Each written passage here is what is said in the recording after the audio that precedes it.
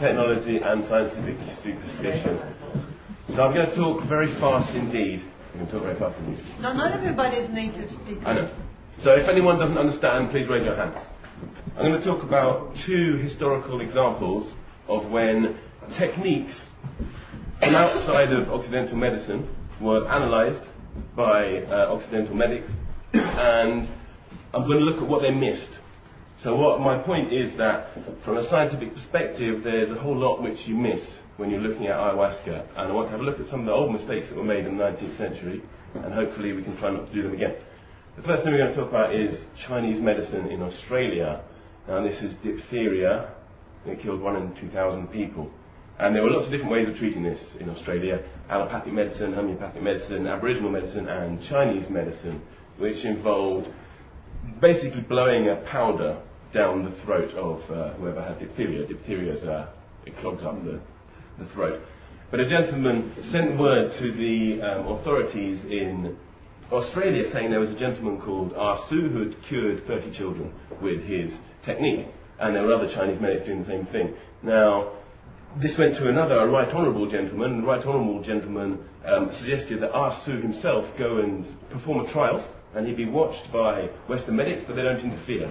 What actually happened in the end was a package of powder got sent to these Western medics, and they analysed it with the tools of their time and the concepts of their time, and they found that it had musk, camphor, potash, copper sulphate, nitrate of potash, zinc sulphate, and carbonate of lime.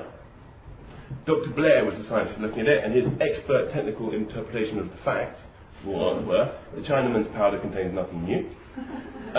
These things necessarily act as astringents, caustics, I can't pronounce that word. In the hands of an ignorant man, these local applications would be productive of a grievous amount of harm. Su is an ignorant pretender.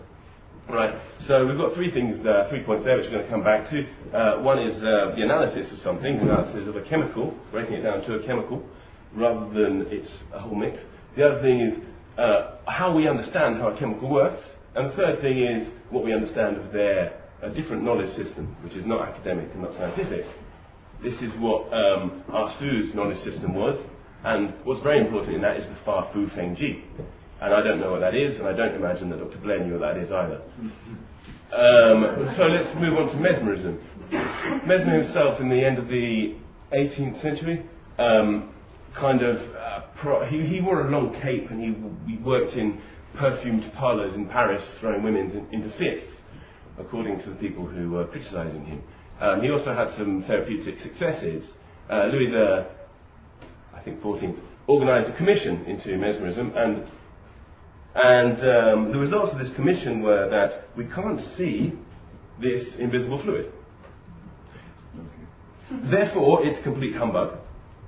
And there was a secret report issued which said that mesmerism may disrupt public morality, right? So there's a few parallels with ayahuasca research there as well, you know. There's all kinds of stuff we can't see, therefore we're going to give it any credence, and it might well disrupt public morality. Mesmeric amputation, so mesmerism kind of fell out of fashion really, but then some years later, a man called John Elliotson picked it up. Now he was the founder of the University College of Medicine, London Medical School, and he was also the pioneer of the stethoscope, and he was the president of the Royal Society, and he presented to the Royal Society an account of a mesmerised man having his leg amputated.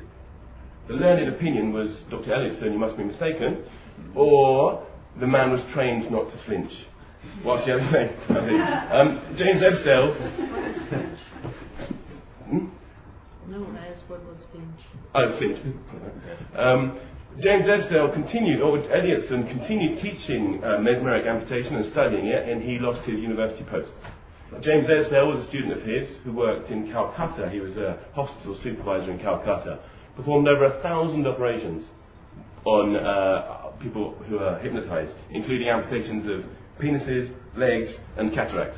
The learned opinion was that he was either mistaken or the weak-minded Hindu was easily tricked.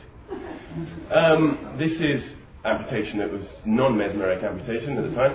It had a mortality rate of 40 to 50%. Ebsdale had a mortality rate of 5%. So, the point I want to make here is that an epistemic object, what Foucault called a discourse object, cannot be properly analysed outside of its cultural matrix. Right? We're going to come back to that. Ayahuasca in the lab, so ayahuasca is analysed in the lab out of its cultural matrix to have DMT harmine, harmaline and tetrahydroharmony, and these do various things. The language we have to explain them has been taken from abnormal psychology, and I know that we're trying to get away from that, but it does limit the kind of things we look for, in a way. Psychosomimetic, hallucinogenic, psychedelic. Now I want to talk about a few differences between practice. I'm a dymista, so I want to talk about a few key differences in the way dymistas do things and what I'm going to call the shamanic system, and as opposed to how scientists and academics. And I want to make very clear that I'm not trying to say that the scientific perspective doesn't have value. I'm saying it doesn't have universal value. So one of the things to talk about here is a group therapy session. We talked about that a lot yesterday, so I'm not going to dwell on it. But in the jungle there is privacy. You keep your mouth quiet. You make your mouth shut about what you've seen, except in very exceptional circumstances. And that's a problem for analysis in scientific circles. How do you work out what's going on? Maybe, I don't know. Maybe it's very difficult to analyse at the time, or you can analyse 6 months later, or I don't know the answer to the questions. I'm going to raise some questions. Statistical analysis, right? In analysis, we normalise data, so we try and get rid of freak results, right? In the jungle, the freak result is an interesting result, and this is what I'm talking about: significance. We have statistical significance, and we also have personal significance, right? It's very important. How do we translate between those two things? So a freak result, for example, would be, well, in my case, I had a disease which doctors told me I would not be able to cure with natural results and with natural medicines. And I listened to, well, I drank a glass of Daime, and I ignored all the doctors, all the homeopaths and everyone around me. And I also took some advice from a 400-year-old slave incorporated into the body of a middle-aged woman at a Barkinian ceremony. And the result was I'm still alive. I have this disease that was meant to eat my nose and my ears, and I'll show you my scar later. But this is significant for me. If it's not significant for the scientific community, we have to work out how to translate that significance. Right. So here's a few clinical conditions, the shamanic conditions. So in the lab, what's very important is the dosage. Getting exactly the right dosage. I don't know, how many micrograms or whatever it is. In the shamanic system, it's the doser. The guy is actually giving the brew, which is much more important than how much he's giving. Purity of the drug versus the purity of the guy who's giving the brew again.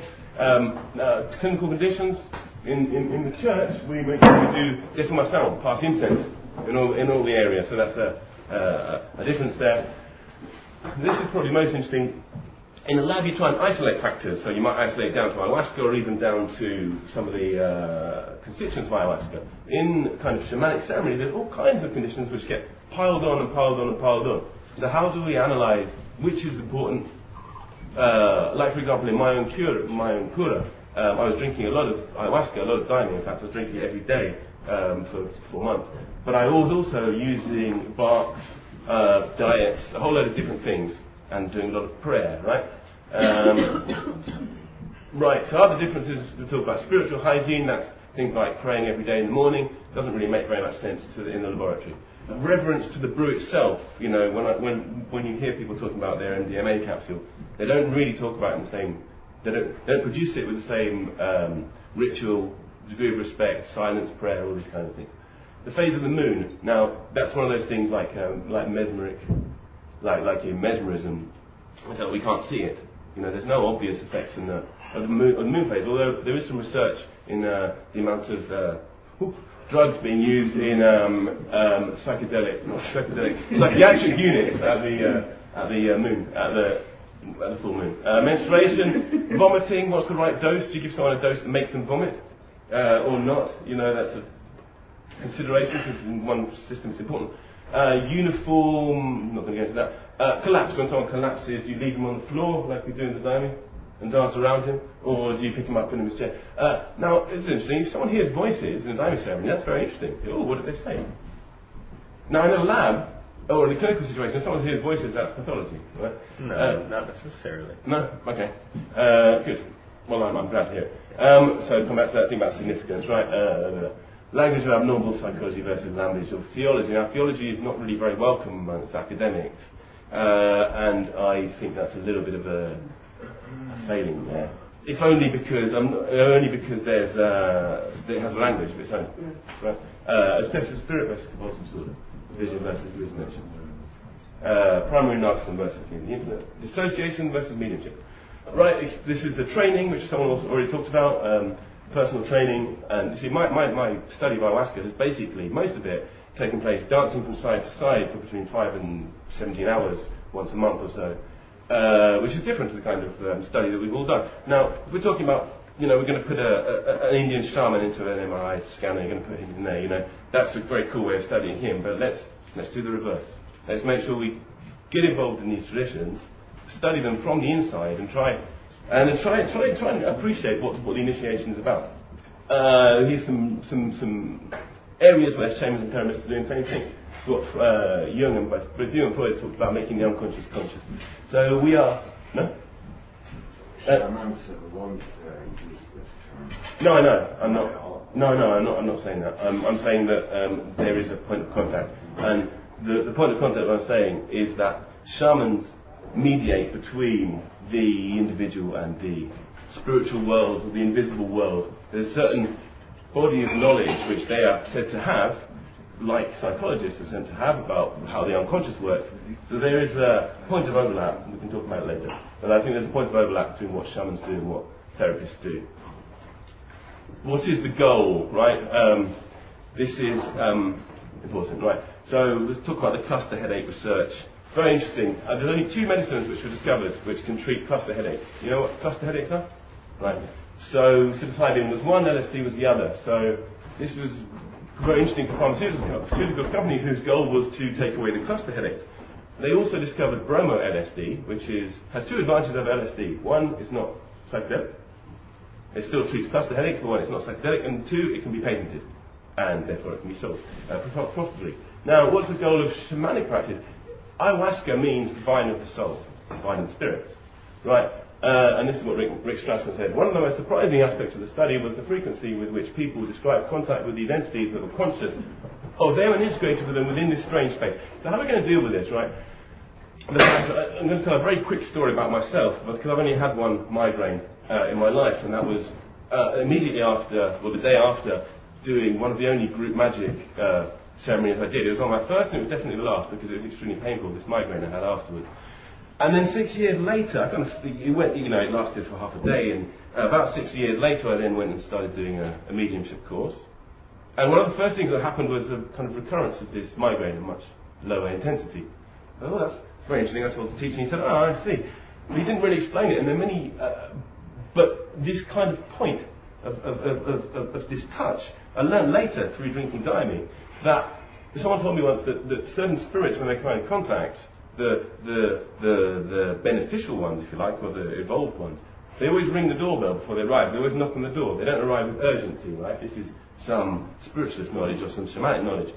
And this kind of pain can be a kind of a knock on the door. And you often hear this with shamans. They suffer diseases and they have kind of things they have to go through, which is part of their calling to be a shaman. Right? So this is a different perspective and a different goal, right?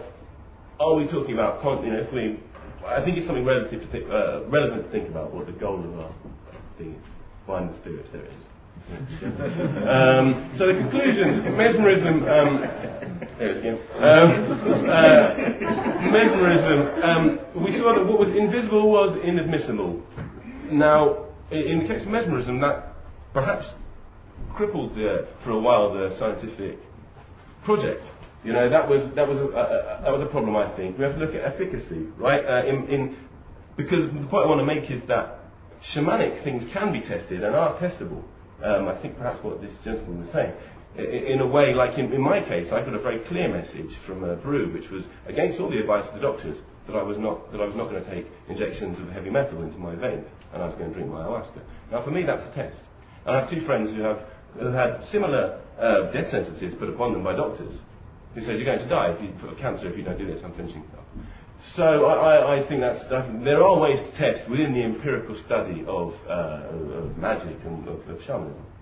Moralities, control issues. Yeah, and this is coming out to a freak result. This guy Esdale, who was doing the Calcutta operations, he said that with one patient, he was so connected from his mesmerism that he could actually just think about him when he was in another room, and the guy would fall asleep in his curry.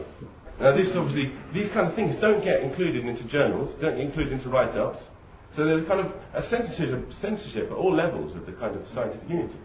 People censor their own work that they're going to send in, the journals censor the work that, by what they print.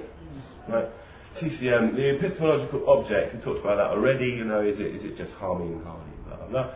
Breaking it down, assigning roles to chemicals and ignoring indigenous knowledge. Now, when I talk about ignoring indigenous knowledge, if for